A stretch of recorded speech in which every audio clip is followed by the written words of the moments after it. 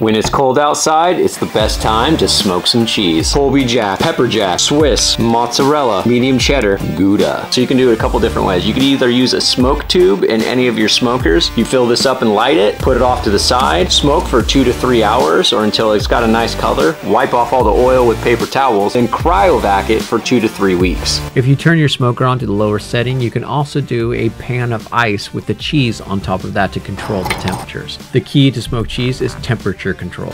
Turn on the fan to level 3, so it's only doing a fan, and we're gonna regulate the temperature under 90 degrees. Then after that, we're gonna take it off the smoker, we're gonna let it rest for a little while, wipe off some of the oils, and then we're gonna put in some cryovacs and then into the fridge for 2 to 3 weeks until it is ready to be cut up.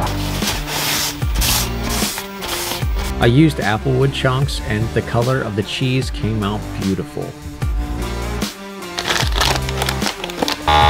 We have all our cheeses vacuum sealed and they're gonna be put in the refrigerator for 2 to 3 weeks. If you try it right now, it might be a little bit too smoky. Trust me, you're gonna wanna wait.